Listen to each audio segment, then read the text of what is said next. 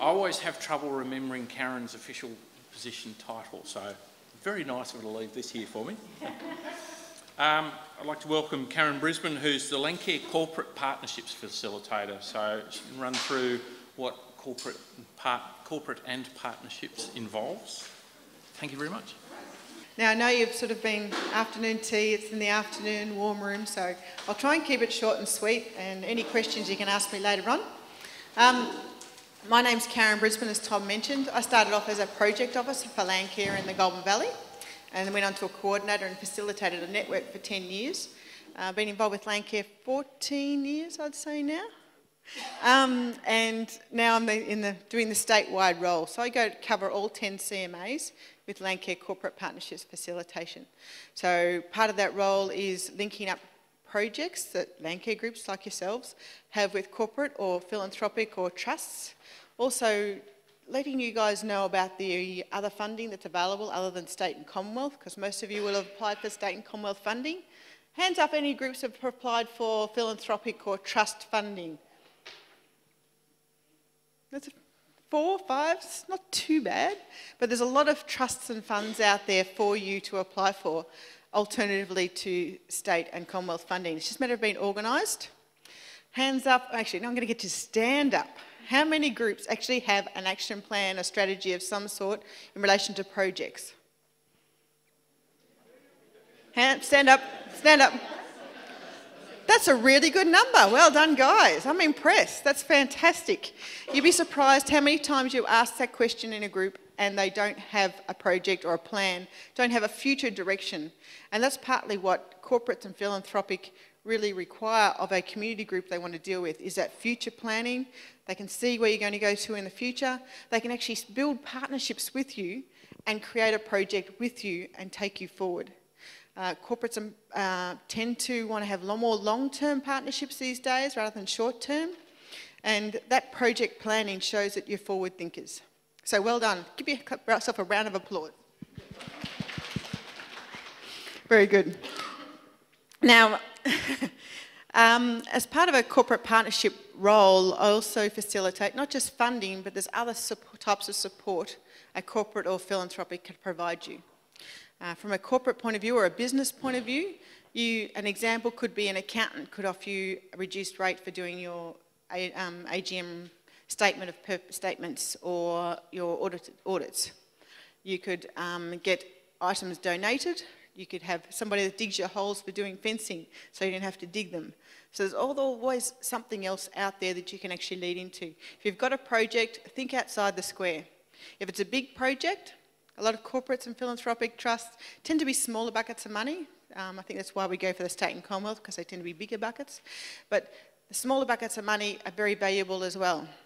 So if you've got a big project, think about maybe making it into smaller projects and applying for individual types of funding for your bigger project just to make it complete. Corporate philanthropic, it's a hard economical time at the moment. So it's not always going to be possible to get the funds that you need at the time to do a full project. So by dividing up the project, you've got more chance of getting part of it funded and done, and then you can move on to the next stage. And if the corporate's impressed with you, like good reporting on time, lots of good communication, they will like to continue, tend to like to continue that relationship. So when I say in a timely fashion and good reporting, and communication, I mean, you know, once a month, if you've got we'll say, I deal with Bunnings quite a bit. I've got 12 Bunnings stores across Victoria working with individual projects at the moment. I communicate with each of those Bunnings stores at least every 6 months. And I talk to them and see how they're going, have a chat. Most of them I've got a personal relationship with now with the activities coordinator. There's always somebody within the organisation that you would need to deal with. So it's probably a community liaison office, or it could be a grants person. It depends on the size of the organisation you're dealing with. If you've got a big corporate organisation, they will actually probably have somebody designated to dealing with the community. And that's the person that you have to talk to and create that relationship with. If you create a relationship with that person, they're the ones that are going to see your project to start off with when you write a funding application. They're the ones you need to impress. And if you have a chance, give them a chat, have a chat on the phone, you're actually selling yourself and your project and your Landcare group at the same time. You're creating that familiarity and you're talking to them, giving them a face or a name and a voice to associate when an application comes across your desk. So I'm sure Alex over here can probably add quite a bit to what I'm saying. I'm just going to be very brief as possible. But if you're applying for a funding application, what's the first thing you have to do? Eligibility? What's the other one over here? Yep. I would like to think that you've actually done the project planning already, because most of you got projects in place. So if you've done the project planning, good idea. Before any funding application comes out, you should have actually project planned anyway. If you're not going to just... Landcare groups tend to be reactive to a funding application, rather than being proactive as actually doing that planning before a funding application comes out. You need to develop your plan and choose a funding application that suits your project, rather than the other way around. Otherwise you find that you're filling in a funding application, you have no idea what you're doing. You're doing it last minute, you're getting it to the funders right on the dot of 5 o'clock on the last day, and it doesn't look good to them, but it also means there's a lot more work for them in that last week as well, or last day. And being a person that's actually sat on a few revisions of funding applications, you can tell the ones that haven't done any previous work. They're usually done at the last 24 hours of the project, they've missed words, they haven't filled in appropriate places, and it's really basically a waste of your time filling in an application that's not even going to fit past that first criteria of filling all the blanks in, basically. So one of the suggestions I do have, read the eligibility, read the criteria, read the exact words in the criteria, and if you don't match those criteria or you're borderline, ring them. Now, as a coordinator, when I was a coordinator for the Golden Murray Landcare Network, it's one of my downfalls. I should have rung more often when I was unsure if my project or the Landcare Network's project fitted their criteria, because I could have saved myself days filling in a funding application. So if it doesn't fit, just don't worry about it. It doesn't fit your project. You just miss that funding round. You go and look for something else somewhere else. And there is a lot of funders out there for projects. Up the back there's although it was done in November 2011, and I'm going to update it this year, hopefully, it's a Landcare Community Grants Guide. Now that has trusts, foundations, state and Commonwealth funding, as well as organisations. Somebody mentioned it earlier about using volunteers from corporate volunteering. So there's actually a couple of pages in there of corporate organisations that allow their staff to do volunteering, whether it be 1 day or 2 days a week. So it's out of date, but there's not a lot that I know of that's changed, and each of them have got a website attached to them. So if you're uncertain, you find a funding application that might suit you, look on the website, see when the closing date is, and work towards that closing date. Always allow yourself about at least a week or two at the end of writing a funding application, because what are you going to do? When you finish writing your funding application, before you send it in, what are you going to do? Sorry? That's one way of doing it. Yep, one thing. Anything else? Get somebody else to read it. That's right. Because you know what you're talking about, and the person at the other end has no idea what you're talking about. So it's good to have somebody else read it and say, well, I have no idea what you mean here. And you think, well, I mean this. Well, it doesn't say that. It also means you've got to link up what you've said in the project brief, what's actually in the content and the outcomes, and what's in the budget. You'd be surprised how many projects, they get to the end of the budget and they talk about fencing and weeding and something, thinking, didn't see anywhere in the project brief and outcomes where they're going to do fencing. Or, you know, so, sorry? Didn't read it. But it's one of those things that it's an accident. It's not done on purpose, but you're thinking 100 miles ahead. You know exactly what you want to put down on paper, and sometimes it just doesn't come through. So you're going to get somebody else to read it before you put it in, and ideally it'd be good to have it a week before the applications are due to go in. That way, if you do have problems, you've given yourself an extra 7 days. You've also got to be mindful that some of the applications, particularly state and Commonwealth, require you to get signatures of everybody that's involved, which takes time. Another one is sometimes they require letters of support.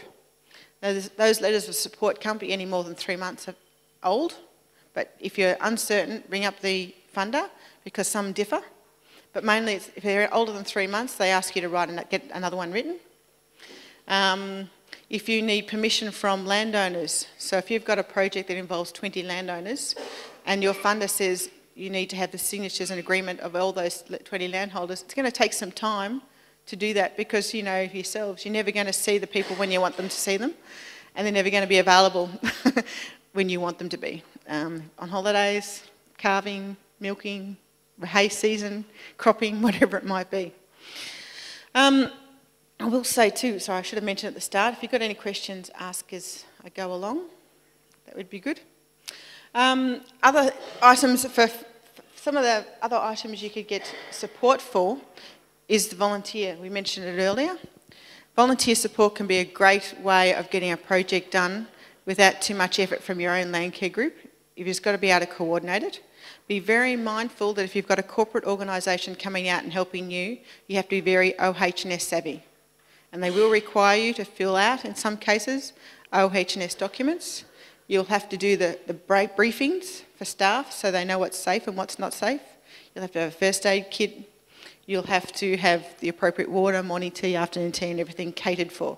Now these are corporate organisations that are used to having morning tea, afternoon tea breaks, unlike farmers, and they're coming out and helping you. They're not used to doing the work you're doing, so you need to describe exactly what you want them to do. You can't assume anything.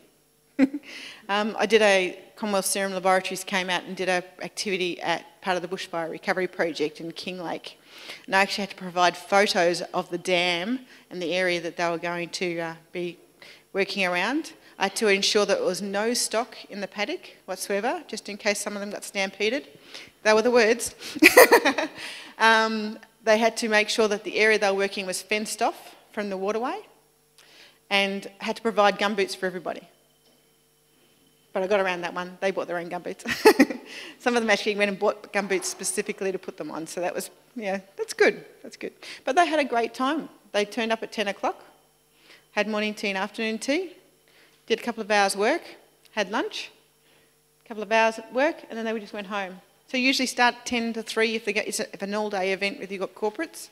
You don't start at 8:30 and you don't finish at 5 because they've got travel time. And some of them do have personal and family commitments, so you just need to be mindful to start on time and finish on time. Very important. Other activities you can get with the corporate volunteers, I've actually created a link between the men's sheds in some regions with Bunnings or a Sporting Shooters Association. One of the projects I'm quite proud of at the moment is Shepherd and Men's Shed get wood off the Sporting Shooters Association. There's a big pile of wood to make nest boxes. The Sporting Shooters donate it to the Men's Shed. The Men's Shed make chewing nest boxes for us, and they go out as part of the Conservation Management Network projects for the Roo Goldfields and the Broken Boozy, and they put the boxes up and they monitor the nest boxes. And the men of the Men's Shed, they're mostly vision impaired, and they love seeing the photos. It sounds a bit strange. They love seeing the photos of the animals that are in the boxes. And they say, oh, that's got that wire in there. Oh, we didn't tidy up that bit of wire. Oh, look, there's a loose screw there. They get really, really proud of themselves, the work they've done, that these animals are now living in their boxes. We're probably up to, the Shepherd and Men's Shed are probably up to about 60 to 70 nest boxes they've built over the last 2 or 3 years. And Bunnings have been donating the screws and the hinges and the glue and some wire. So it's been a great combined project. I just go and pick up the nest boxes and drop them off to the Conservation Management Network and my job's done. I've actually got a list now of about 4 or 5 organisations wanting nest boxes for different other species as well. And because they're built so well, they'll last for at least 10 to 20 years, I reckon, easy. They're made out of marine plywood and they're extremely thick. They're 25 mil, I think they're thick. So they're great boxes. I also have quite a few projects with the schools within the Port Phillip and Western Port Bay area, Pakenham, Scoresby, sort of that area. Bunnings donate the wood to the school. The school kids do it as part of their woodwork class. And then Landcare, myself or a local Landcare person goes down, gives them a presentation on the animal they're making the nest boxes for. We do a bit of a handover and a thank you, and if we've got any freebies, like Bunnings usually bring all those, those Bunnings straw hats.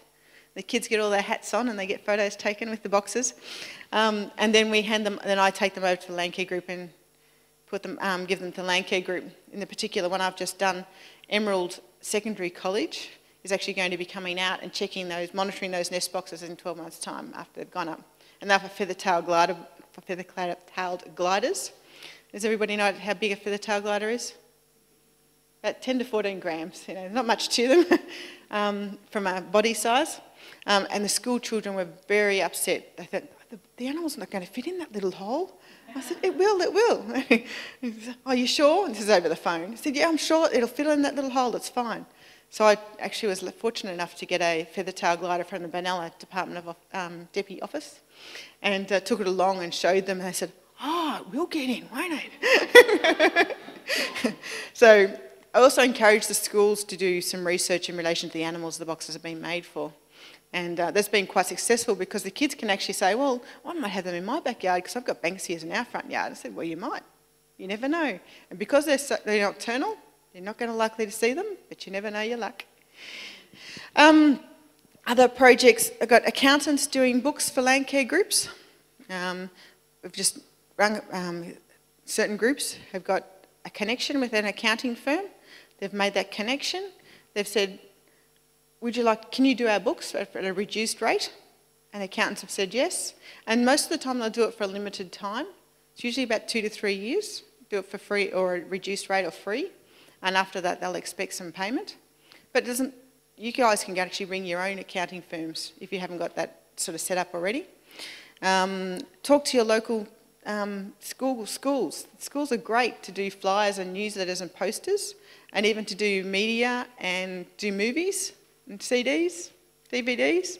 Schools have often got students within their area that have got special skills or want to go in a certain direction, and sometimes the curriculum doesn't allow them to do that. So if you're actually linking with your school and get students to do your DVDs, we've got Cohen, who's a local lad out of Wanganui Secondary College.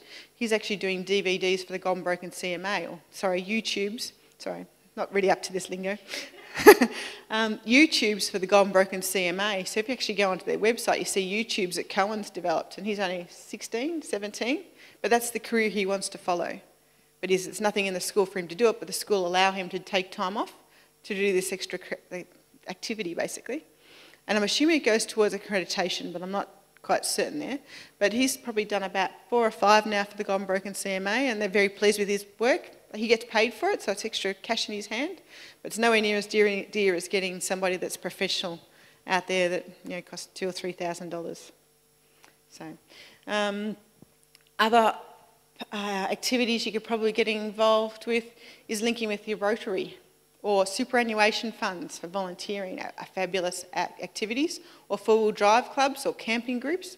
We were talking a little bit before about the Passion, and linking with groups that are currently already meeting, and we want to use their bodies basically to do work. So a great one is those organisations are currently already getting out there. So the Rotary Club of, there's a couple of Rotary clubs that come up to Broadford each year. They actually grow the plants and they bring them up and they plant them out over a 2-day weekend. They camp out under the stars and they provide their own meals and so forth as well. And Landcare just provides the tree guards, stakes and the ground to put it in. And it works really well. They've done that for the last 10 years and the numbers just seem to grow. So there's about up to 60 volunteers that come out from Melbourne each year. Now, around this area, you'd probably have quite a few corporates you could link into without a problem. NAB have a regular volunteer system in place that you'd actually tap into. Be mindful when if you're approaching a corporate organisation. Phil, am I boring you? He was asleep, by the way.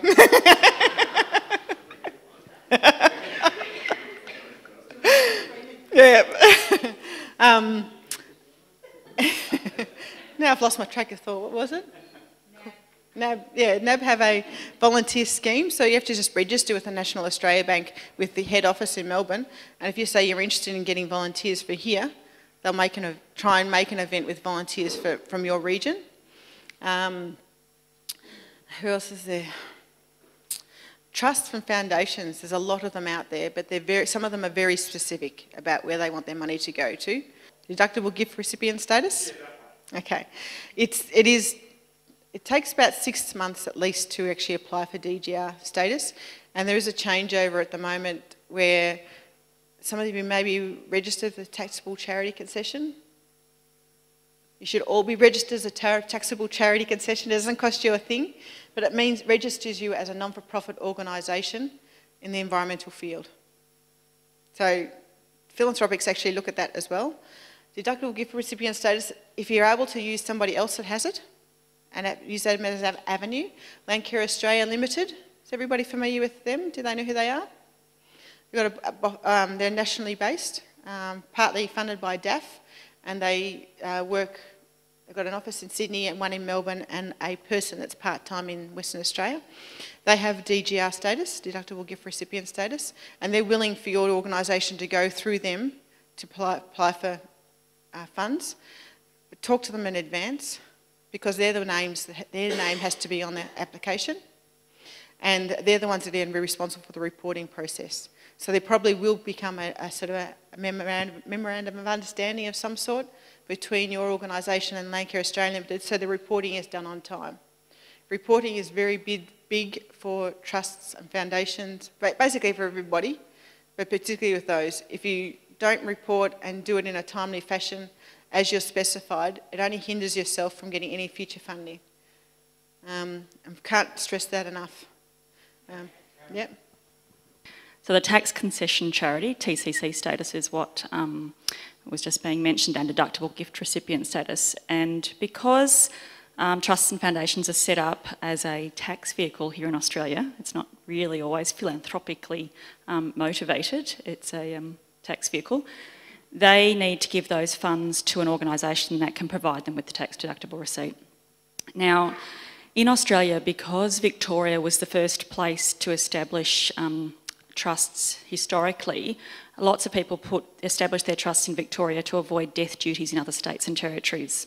And because you're Victorian organisations, most of you, or operating slightly across the border in some instances, you've actually got more trusts and foundations to access than any other state and territory in Australia. So you are at an advantage. But in many instances, you do need deductible gift recipient status, and it is a long process with the ATO transitioning to the ACNC, which is the Australian Charities and Not-for-Profits Commission. But there are a couple of ways to go about it.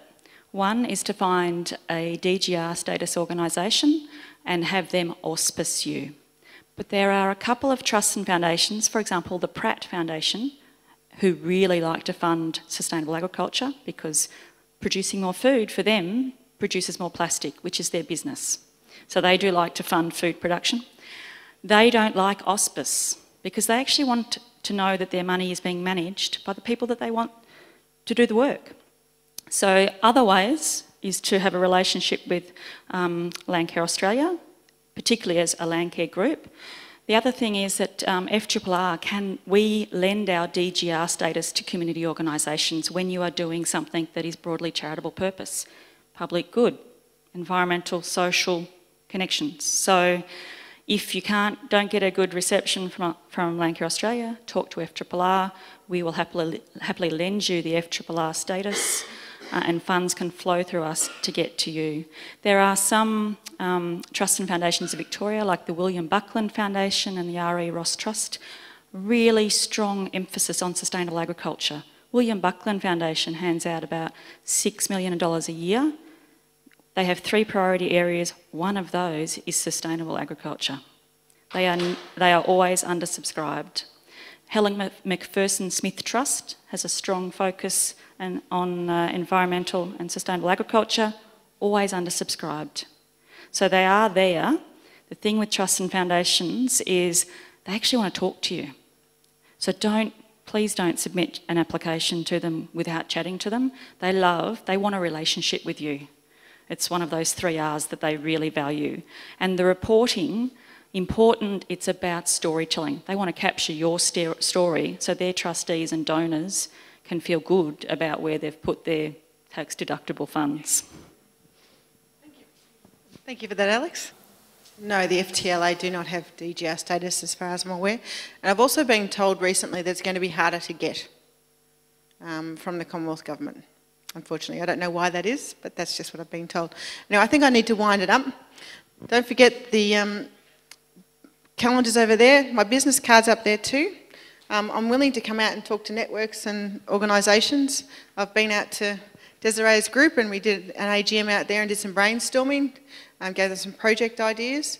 But I'm willing to talk about funding, see how I can help you in any way. My role is a statewide role and you fit in with that.